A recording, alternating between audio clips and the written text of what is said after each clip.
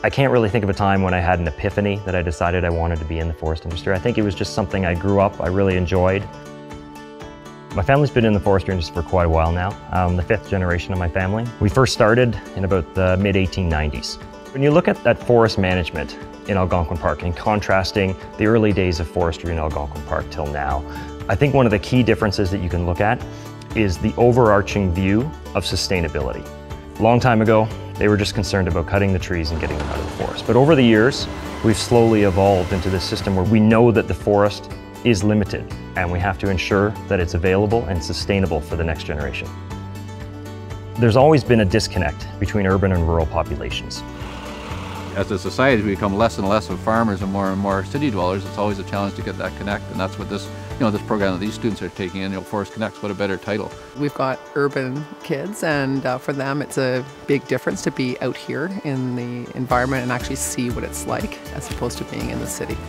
So I think one of the interesting things I've noticed when the high school groups come, such as Forestry Connects, is that they really almost have a light go off in their heads when they realize that, wow, this tree that got cut down in the forest, it's been replaced by a number of growing trees, and that tree then makes its way to the sawmill where it's processed and cut up into a variety of other products that end up in your home and business. And I think it's really interesting for them to realize that, wow, these products made out of wood in my house did actually come from forests here in Ontario.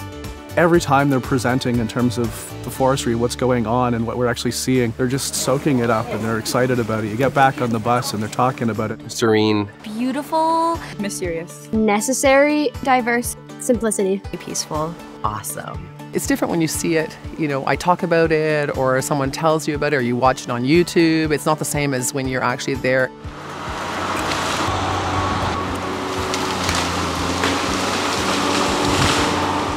Basically, what I'm doing is putting paint on trees that are to be selected for harvest. There's definitely a renewable resource.